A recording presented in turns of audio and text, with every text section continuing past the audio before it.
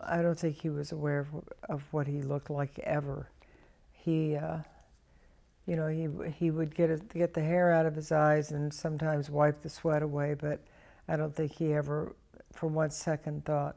I mean, really, the music was the force that was coming through him. I don't think he really understood that. I think that he just was music. He was so much music that it was hard for him to be a human being in a social setting. He was just so grounded in music.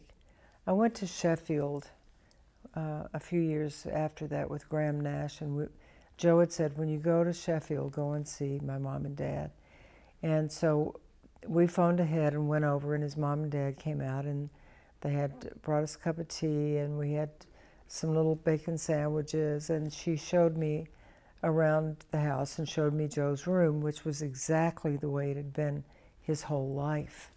And, you know, there was his little bed, and up over the bed were these shelves of singles of Ray Charles, a lot of Ray Charles records. Everything was exactly the way it had always been.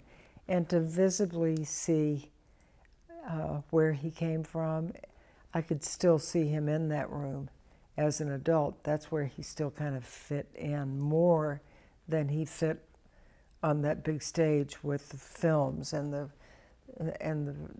crazy people and the wild audiences. Because people on the road, the audiences were out of their minds. They'd never seen anything like this before, and probably not again.